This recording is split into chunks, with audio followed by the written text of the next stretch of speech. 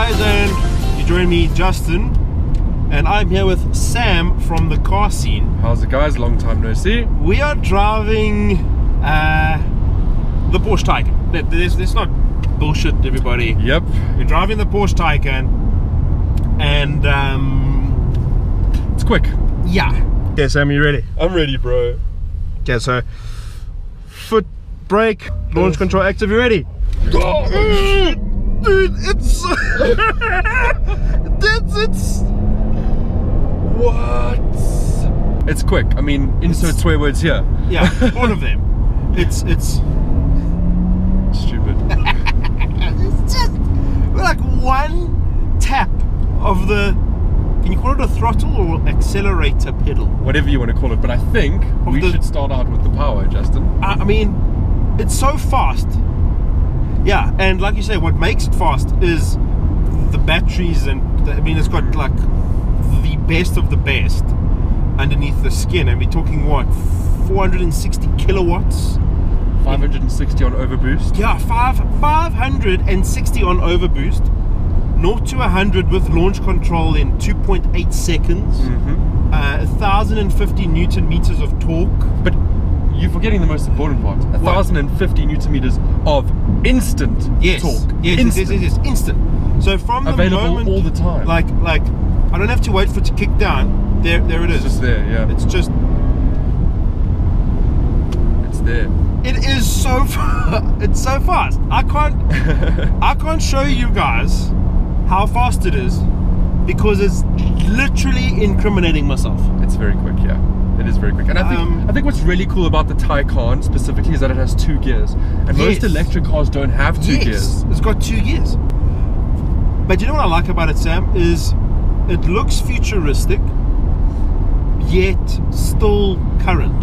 Yes, it still looks like a Porsche. Yes, and it's not some tree hugging, bunny loving kind of car. It's it looks like a Porsche. It's kind of between the size of a 911 and a Panamera. Yes, but did you know? Sorry, she talks sometimes. She talks sometimes. Oh, when you say it's got like, when you say, hey, what this is, then she comes on, asks you if she can help or whatever. Anyways, I like the look of this thing, but also sitting in here, you wouldn't say that you are in an electric car. An electric car. I mean, like it's you know, everything is Porsche. You know, like we've got, yes, we have a whole lot of screens. There's a haptic feedback screen down here.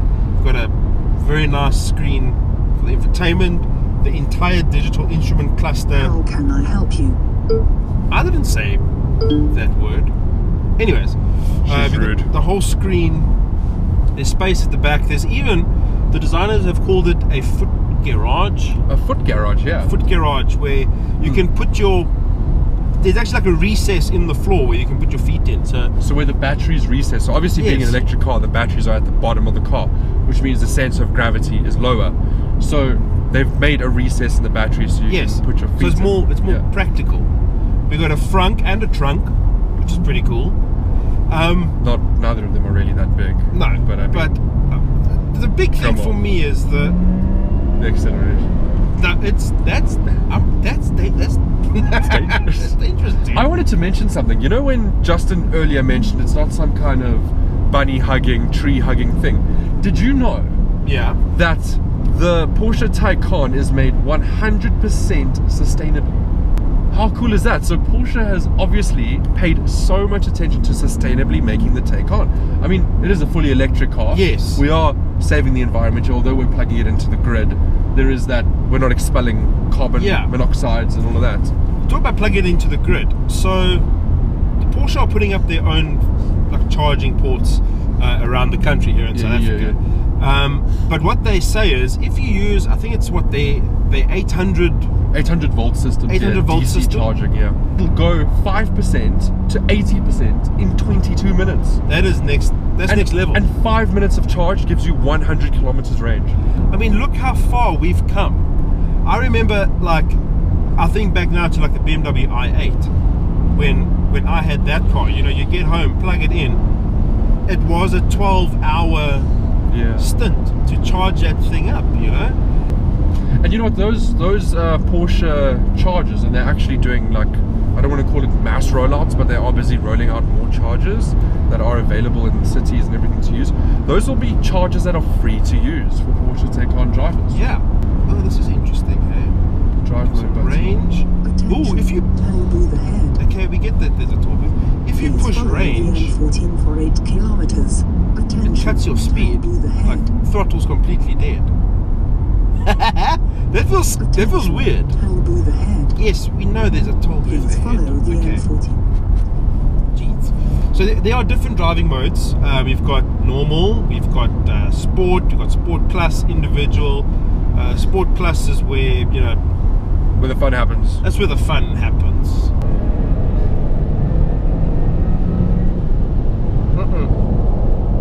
It's so fast.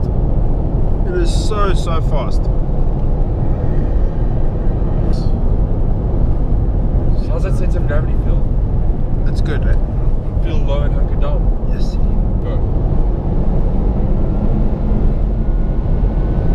As far as only here. Where the dangerous fun happens. Oh, dude, it's very so quick. fast. And then when you brake, it uses regenerative the energy to kind of recharge the batteries, which is pretty cool. So I reckon the faster you go, the harder you brake, the further you can actually... Would that work?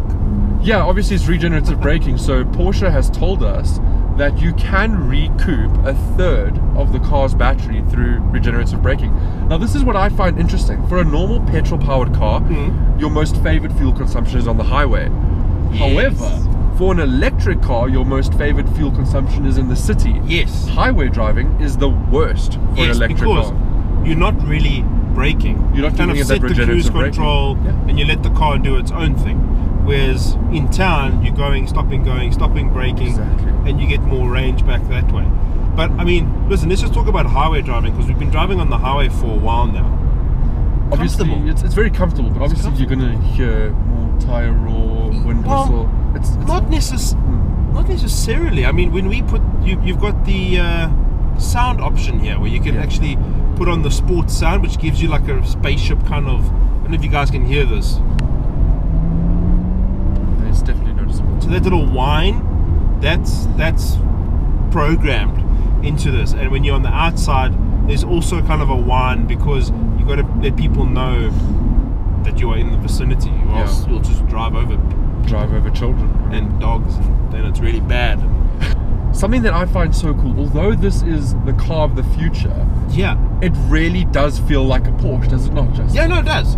And Porsche's I feel like I'm in a Panamera. Exactly. But now, the instrument cluster, this whole wraparound thing, I find it so cool. Porsche, with their modern day cars, have started to pay homage to their previous cars. So this pays homage to the 1963 Porsche 911. Yes. There's little trinkets of little, like, Porsche heritage everywhere. Other cool things on the car, you know, like you still get the you still get the Sport Chrono. The charging ports. There's one on each side, and you control them. And you like, there's like little things you like brush your finger underneath it, lifts up. Or you can open them from in here. Very cool. So again, it's all this this wizardry going on, and I mean, we can talk for hours and hours. But I think at the end of the day, the main thing to keep in mind here, it is a Porsche. It's a Porsche first and an electric Porsche second. Yeah. Don't you think?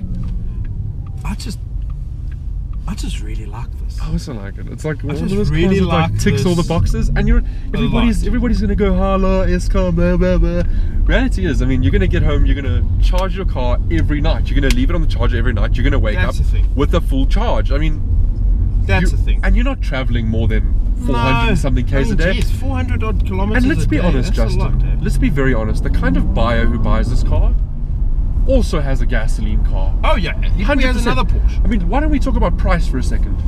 Well, I mean, we are in the top of the range. Taycan Turbo S. Okay, yeah. I mean, naming oddities aside. Yeah, but there's a turbo. But I mean, like, turbo now stands for fast one. Yes. So what you're looking at? You're looking at like just over 4 million rand for this guy. but starting price of 2.5 million rand for the 4S. for the 4S, which is 320 kilowatts. 0 to 100 in like 4 seconds. I mean, wouldn't that be enough for most buyers? That's plenty fast. Yeah, it is plenty fast. And range, I mean, the range varies from like 388 k's to 412 k's. Yeah. On a single charge. Which, I mean, are you really traveling more than 412 k's in a day? No. No. Let's be honest. I mean, I'm excited about the future. I'm excited about the technology.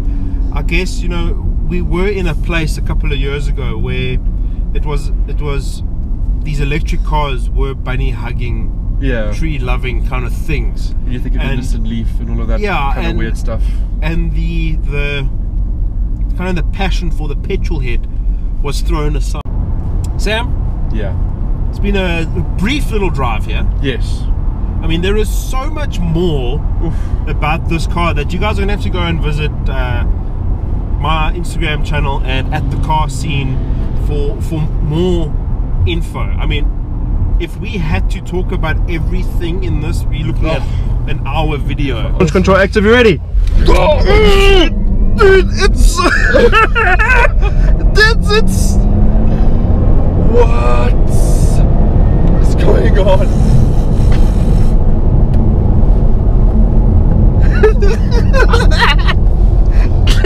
What? Bro, I'm like, dude, are you for real? Are you seriously? Nah.